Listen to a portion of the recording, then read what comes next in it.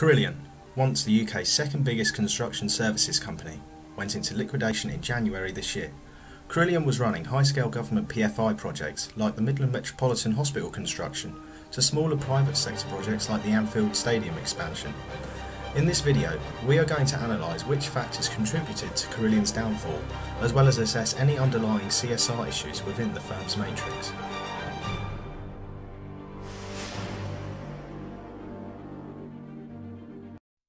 There are many factors which contributed to the collapse of this construction giant, which issued 3 profit warnings in 2017, seeing their share prices plummet in July. A major factor to Carillion's downfall was its reliance on risky contracts, which proved to be unprofitable. Last year, the firm devalued these contracts by £845 million, where £375 million was used to fund the Royal Liverpool University Hospital, one of the many private finance initiatives the firm was operating. They also struggled to cope with payment delays from many of its contractors while they were trying to juggle its mountainous £900 million debt pile and £600 million pension deficit. With banks and the government refusing to bail them out, Carillion was forced to go into liquidation.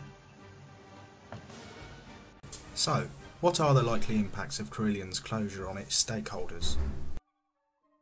As of June 2018, redundancies of Carillion workers had reached 2,332. Out of nearly 12,000 workers in the UK, about 64% had been employed elsewhere. Furthermore, the huge pension deficit Carillion is facing could potentially result with many workers not receiving the post-retirement income they were promised. And also, some of the government's PFI schemes previously managed by Carillion are being taken into public ownership. These private finance initiatives involve the private firm, being Carillion, taking all the risks from the construction of the project, so that when the building is completed, it is leased out to the government over a long period of time. However, in this case, the public sector is bearing some of the losses from Carillion's downfall, where the cost of government taking over the Midland Metropolitan Hospital project is likely to cost taxpayers in the region of £148 million.